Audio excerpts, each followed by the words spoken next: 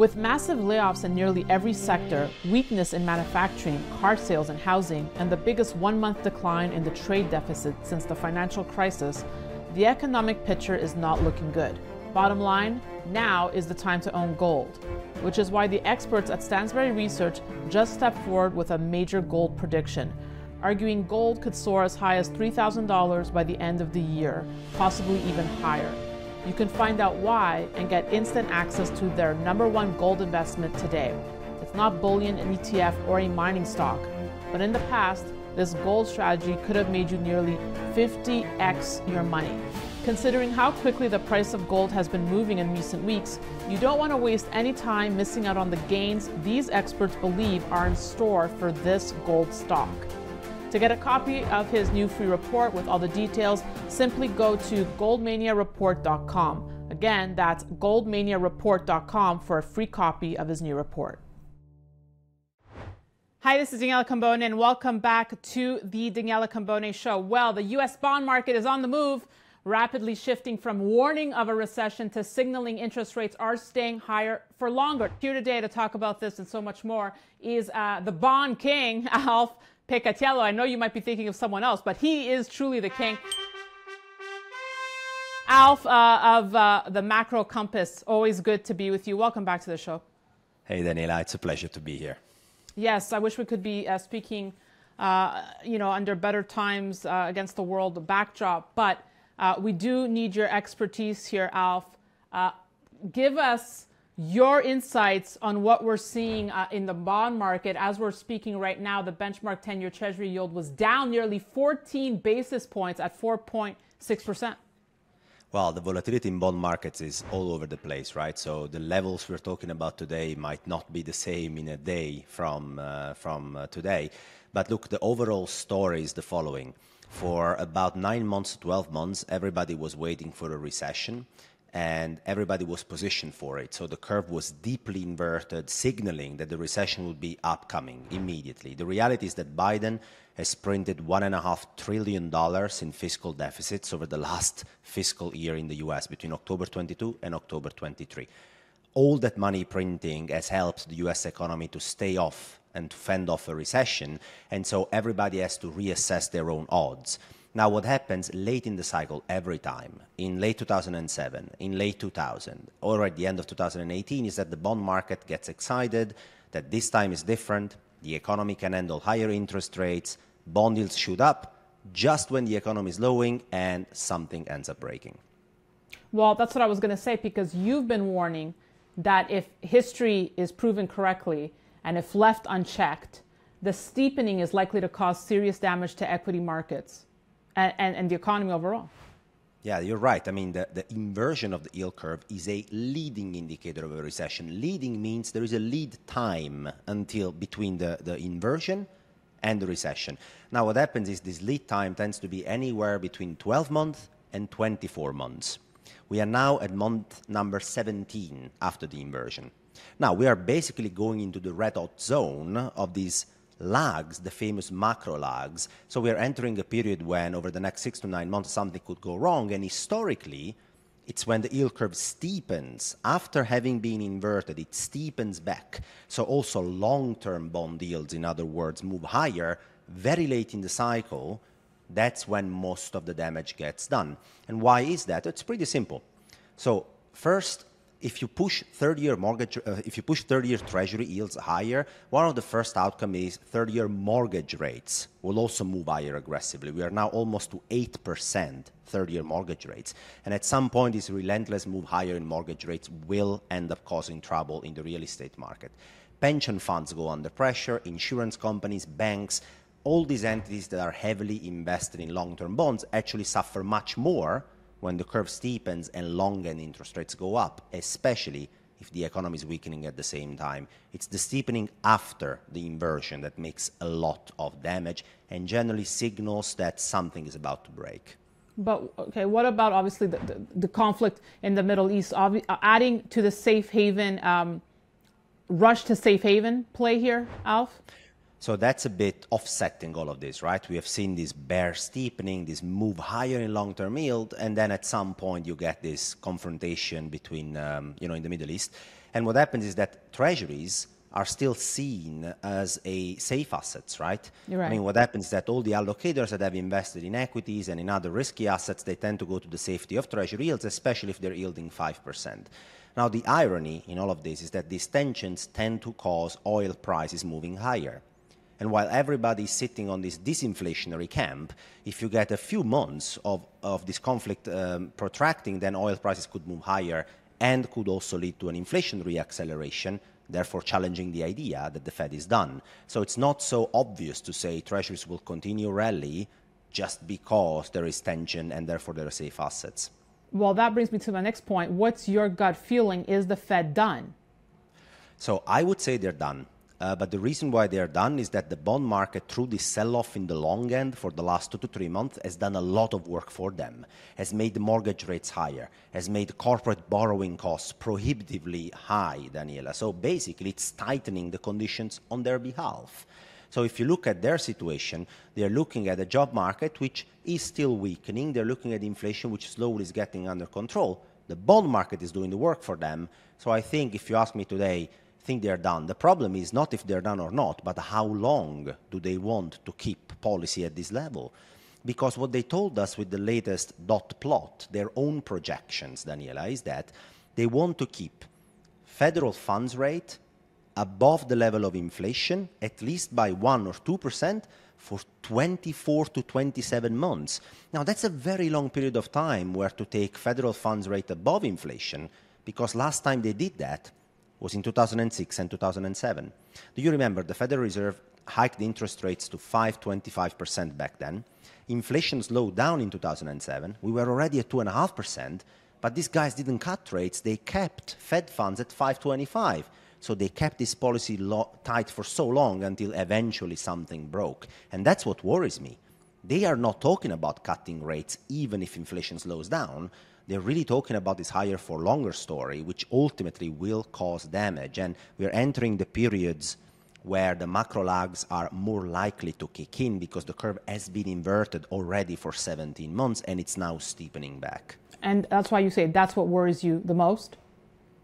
So what worries me is this transition. When the yield curve has been inverted for 16 to 17 months, you are entering the period where it's more likely that you are going to see the lagged negative impact on that, on the economy and on markets. Now, if on top of that, you get a steepening now, which even makes mortgage rates higher, makes corporate borrowing costs higher, right when the economy is slowing, that's a terrible cocktail. Do you remember in 2018, Daniela, just to bring a very short-dated example, Powell, in September 2018, he was hiking rates and hiking rates and hiking rates because the Trump tax cuts in 2017 had supported the economy. So he wanted to cool it down, and he was hiking, hiking, and hiking. And the economy did okay, but at a certain point, he said, no, we are far from neutral rates. We need to hike much more. And then ultimately what happened?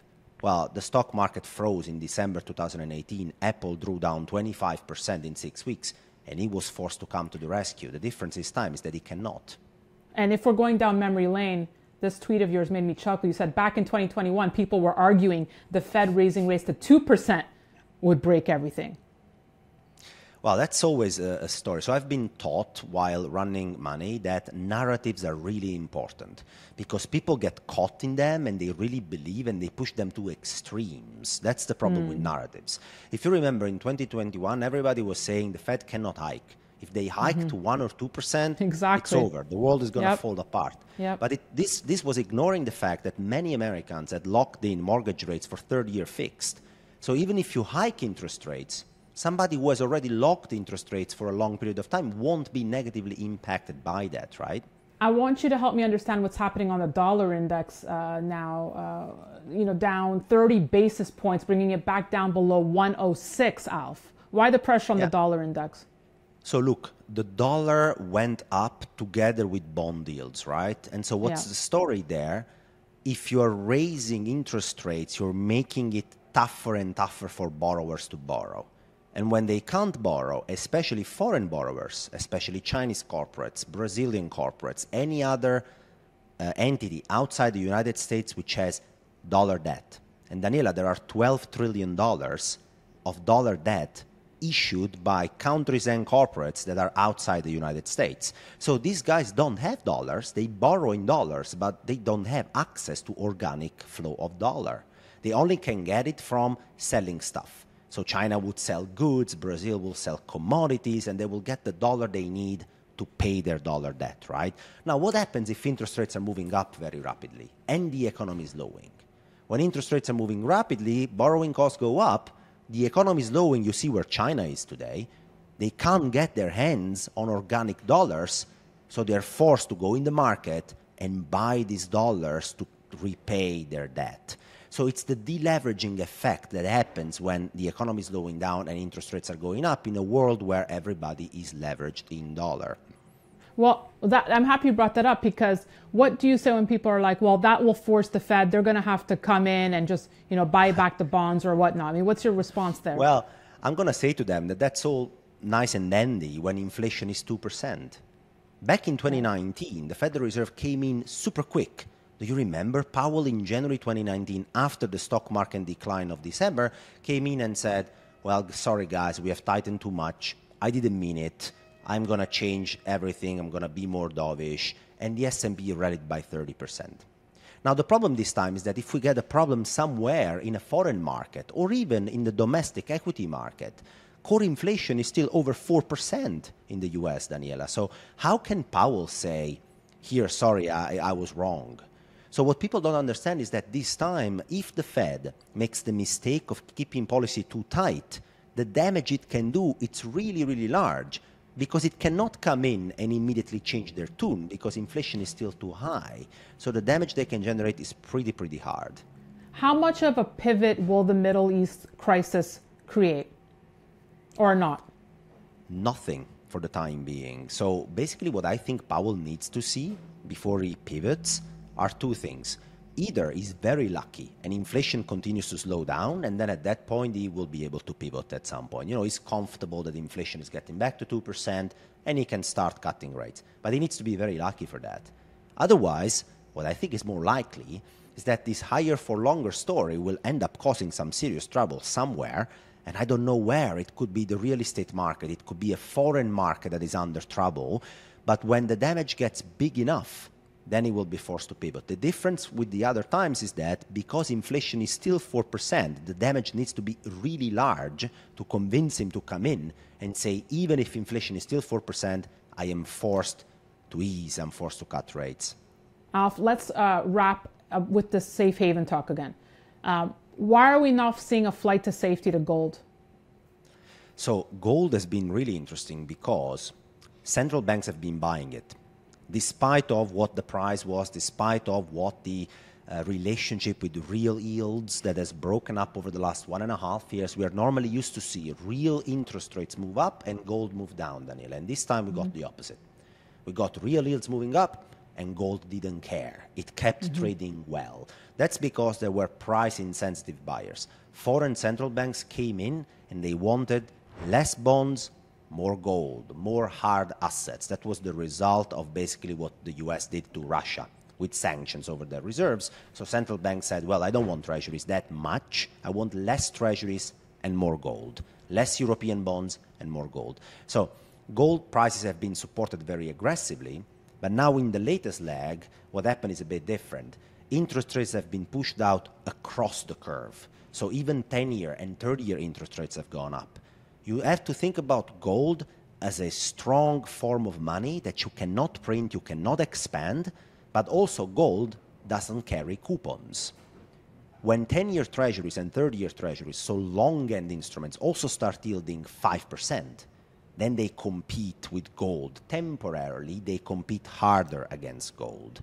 And so temporarily, gold can take a drawdown. I'm still very positive on gold. I think gold belongs in the portfolio because it has special features and properties that only gold can deliver. If we debase, if we do something funny monetary-wise, it's not equities or bonds that will do particularly well, or not other commodities, but gold. Gold will be the asset that protects your portfolio against that particular monetary funding experiment, let's say. Do you want to be long cash here, Alf? I mean, what are you doing? So my main macro tilt in the portfolios that I provide for clients is to reduce the exposure to equity markets, and that's especially if you get these rallies, these euphoria-driven things on artificial intelligence or whatever the narrative is, Daniela. At this point of the cycle, just reduce your equity exposure.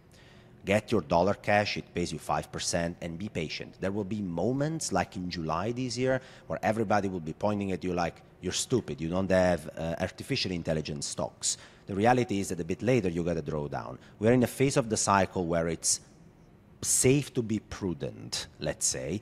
Gold is another asset I like in the portfolio right now because it can make money pretty well in a recession, but generally speaking, less equities, more cash is what I would suggest. And you have brought a gift for our viewers today. Yes. Because we talk a lot about the bond market, Daniela, I wondered, why are people not really digging deep into it? And the answer is it's full of jargon and technicalities. It's very hard. It is. Now, I'm lucky. I've been in the business. I've run a $20 billion bond fund. So I've learned a lot about it, and I wanted to share it with people from A to Z to unpack all this bond market. So I made a bond market course for people, which is now online on my website. And also I thought to encourage people to go in there, dig in, and participate in the bond market course, I wanted to give away a 20% discount to the first 50 people who will sign up. Because you obviously believe there's tremendous opportunity in this market if you understand it. Yes, I mean, if people don't understand bond markets, I think they're not really equipped to protect their savings because, every time you interview me, but also other people as I follow your channel, bond markets always come up as a topic the entire time, either tangentially or directly. Bond markets affect all other asset classes, and they will keep affecting markets going forward. So it's important for people, I think, to realize and go there and dig deep and study bond markets. The discount code is BOND20OFF if people want to use it. Alf Peccatiello, it's always a pleasure. And I also have an announcement because we are headed to the Stansberry Alliance conference. If you'd like to join us, it's not too late. You could sign up at DannyVegas2023.com. Again, that's DannyVegas2023.com. Alf, as always, thank you. Thanks, Daniela. And I hope to speak to you in better times for humanity. Thank you, Alf. And thank you all for watching. We'll have more great content coming your way. So be sure to stay tuned to the Daniela Cambone Show and sign up at DanielaCambone.com.